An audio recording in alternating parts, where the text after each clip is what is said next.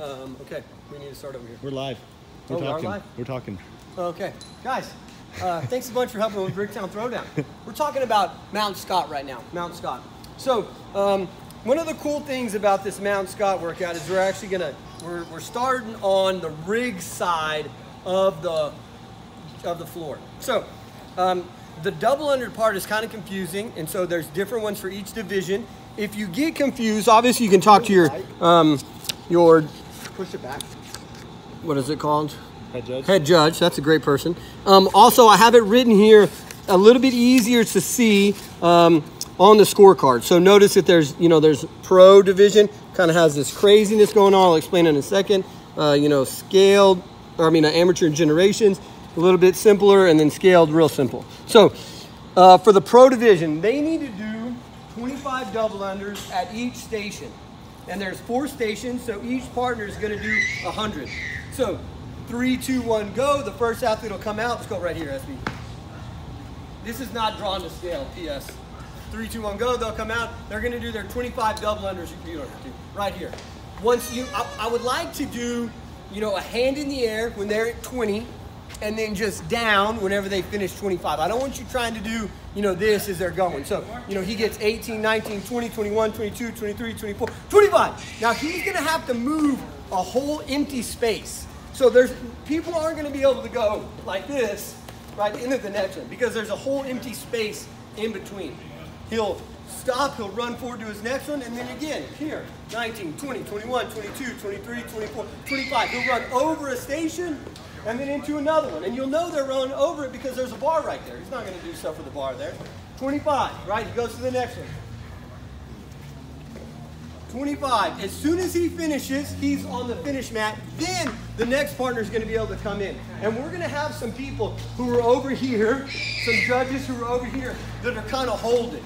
And they're waiting until they see, that first athlete get on the finish mat, and then the next athlete can come in. And it works like that for the pros for all 300 300 double unders. Can you see that? So, 25, 25, 25, that's 100. The next athlete, 25, 25, that's 200. 25, 25, 25, 300. Now that's a time all in itself. So for the judges on this, they're really going to have their game together because they have 2 stopwatches. They're stopping one of the stopwatches right there and writing that time in. Right, because we're going to need to know what that time is so they can write it, here, 250, that'd be really fast, 2:15, 95, and then up here again if they would like, 2:15, 95, right, and we'll know that's their Part A score. So with no rest, as soon as that third athlete finishes their double unders right here and goes into the finish mat, now the next partner can take off, go out, and start their front squats. Right? We're getting all 25. They can split up however they want. So they're doing 25 reps at this station. If they want to transition, so let's say SB only wants to do 12, and the next partner is going to do some, he has to run off and they tag at the finish mat. So then the next partner would run all the way back up here and then finish them out or do however many reps they want. And they can switch out however they want in whatever order. Now notice that we've also set that up pretty simple on the scorecard because we want to make it easy for you guys to remember. So, if they make it through 5, you can just put an X. They make it through 10. If they get through 10 and then they do 2 more before they transition, you can just write a 12 in there. And then, the next partner's got to get 3 before that would get X'd out. So hopefully that'll help you see where they're at on this with 5, 10, 15, 20, 25. Okay, hang on. SB, do your squat clean. The squat clean counts. SB, it's a lightweight, so SB's trying to go fast, so he's not going to stand all the way up. We have to make sure they stand all the way up. Yeah, do the knees, but a forward lean. Yeah. That's what we're worried about right there. That's what we're going to see. You just yell hips, hips, hips, hips. And no rep them if you have to when they start going fast like that. So after all 25 front squats are done, they're now pushing it forward. They're not allowed to do bar-facing burpees on this station. This is only the front squat station.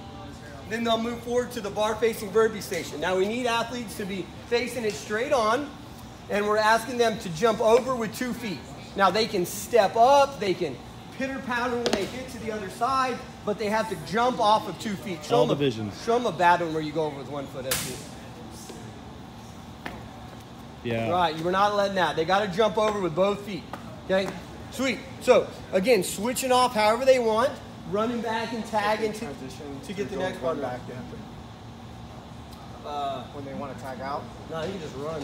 I know, but if they don't finish a burpee, right? Yeah, they have to jump over and then take That was off. not going to count. So if they go here to do one and then you just take off to run, that's not going to count as a burpee. No, yeah, that wouldn't count as a burpee. Yeah, you got to get your chest. And also, if they start doing stuff in that lane, they start doing burpees over there. You just don't count them. Yeah, those just don't yell count. Them. You got to roll it, roll it. Those don't count. Those 3 don't count, SP. I'm sorry. So after the 20, again, both partners are still over there. After the 25 bar facing burpees, they'll move it forward, and now we're going into the hang to overhead. We've never done this before in a competition. For the when they take it, anytime they take it off the ground, they have to deadlift it up and then go below the knees, right? And now they can do their, show them a couple hang to overhead. So we can do, you know, hang to overhead here. Yeah, he's going below the knees and then all the way overhead. Now, if he sets it down, either because he's tired or because he's transitioning with a partner, it's on the ground. So now he's got to deadlift it all the way up and then go down back below his knees for his first rep. You can snatch it Right? too. Only for his first rep. So yeah, let's say he drops it. So now he's gonna deadlift it all the way up and then he's gonna snatch it. Yeah, so this will count, right? He's going below the knees and all the way above. Sweet, sweet. I'm wanting us to be real conscious of people not locking their knees out when the weight's overhead. So let's watch SB kind of from the side, maybe back here, Jared. So he's gonna get it up to his shoulders and he's gonna come. Yeah, so we want those knees to get locked out. So here I would yell, knees, knees, knees. Good, lock them out. Good, that's a rep, right? So no rep if you need to, but when they have it overhead, they've got to lock the knees out before they bring the weight down. I hate that more than anything. Anything. Okay? So again, they're transitioning however they want to get their 25 reps done. Now we're moving forward and we're going into handstand push-ups. So for the pro, it's going to be strict handstand push-ups. And what we're saying is going to be strict is that they're not actively kipping with their lower body. So we'll watch SB, he'll kick up on the wall, his head comes down and touches the mat. Nice, he presses up, and he's covering his ears with his arms. That's what we're wanting to see, right? Just kind of not poking that head through crazy, but he's covering the ears with his arms. And you have to hit your head, not your hair. SB. Yeah, if you have anybody with some top knots, let me or the head judges know, and we'll tell them to take their top knots down, if that's not going to be allowed. Cool. Butt. Yeah, so your butt cannot touch the wall at any point on a strict handstand push-up. And on even the kipping handstand push-ups for generation and amateur, your butt can only touch the wall at the bottom. It can't touch it at the top. Could you demo that, SB, one touching at the top? So his butt's on the wall there, that's good. But if it's here, that's a no rep. He needs to get his butt off the wall, now it's a rep, right? We've got to be locked out with that butt off the wall on the kipping handstand Can they push-ups. slide back down with the butt on the wall? They can slide back down with their butt on the wall. The scaled division is going to be doing parallel push-ups. Forgot to get those here. We did forget, it's okay, it's all right. Where they touch the band with their chest and then they lock out. So let's just kind of come over here. We'll pretend like these are some parallettes here. So if I have these parallettes, one of the things I'm worried about is that people are going to do these where their shoulders are not above their hands. So in order to make it a good push-up, they have to finish with their shoulders above their hands. I mean, they can like worm it, whatever, but they need to get those shoulders back above, not behind their hands. Does that make sense? Okay, so that's what your push-ups will look like. Okay, that's fine. Good. All right, we'll count them like that. There'll be a band across. You'll touch your chest on the band. Those are super easy to judge. All right. After the 50 handstand push-ups, now we're going back down the line. 25. Oh, yeah. So when they're coming this way, we need all athletes to face out, to face away from the finish mat. When it's time for them to go back this way, all athletes are going to face towards the finish mat. And you'll have to remind them of that, because like if SB came and, you know, transition with me way back there, right? And then I come running on, I'm probably going to want to start just like right here, right? When I can. I got to get back over and then go. So it makes a difference on which way you're facing. Again, front squats at this station, bar facing burpees at this station. Oh, I was wrong. Ground overhead at this station, bar facing burpees at this station, front squats at this station. Once their 25 front squats are done here, they're running. The other two teammates are already on the finish mat. And when they hit the finish mat, their time is up. And you can write it down in here. Now, we're going to have names printed for our judges just to make it really easy for us to ask you questions. You'll have a captain's signature, team name and heat and all that stuff will be filled in already. Let's say that they don't finish the workout, which a lot of them aren't.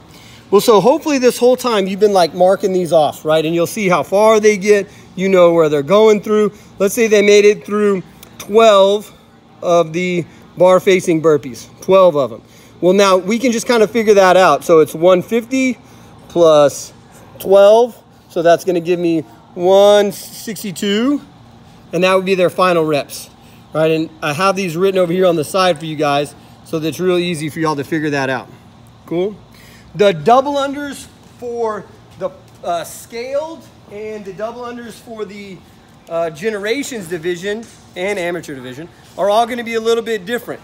Instead of having these 25 markers right here, we're going to have some 100 markers. Right, and so the teams will be able to see. It's on the other side, actually. Oh, man. There's going to be these 100 markers on the ground. And so with those divisions, they don't have to do 25 at each station. They just have to do them in these sections. So, you know, double under 1 through 100 has to be done right here. Double under 101 through 200 has to be done right here. Double under 201 through 300 has to do right here. So some athlete might get out here and do 15 and then run all the way off. That's fine. And then the next athlete might run in and they do all, you know, they finish the 100, they move forward, they go into some more, they get through this one, they move here, get a little bit, and then they get off. And then the last partner comes and finishes. Now, the thing about that is that they can only go one direction. So they're only going this way. That means that if they transition too early and that third partner is struggling, that third partner is still out here. They're the ones that are having to do everything to finish it out. And then it's just like normal, right? They'll finish, they'll write their time down, and they'll go back to 25, 25, 25, 50, 25, 25, 25, done. And that'll let us have these two scores that we've been talking about, right? The double underscore, which is part A, and then the whole workout, all of it together, which is part B. So part A is just the double under time, right? Because you have one stopwatch that's for that. And then part B is double unders and the workout, right? Because you have a second stopwatch for that. So at 3, 2, 1, go in the very beginning of the workout, you'll start both stopwatches. You'll stop one of them here. You'll stop one of them here. Does that make sense, Jared? That's confusing, guys. I know you will have good head judges that'll help you out with that. And we'll have the area marked with all the numbers just to make it super easy. Cool? Thanks a bunch, gang.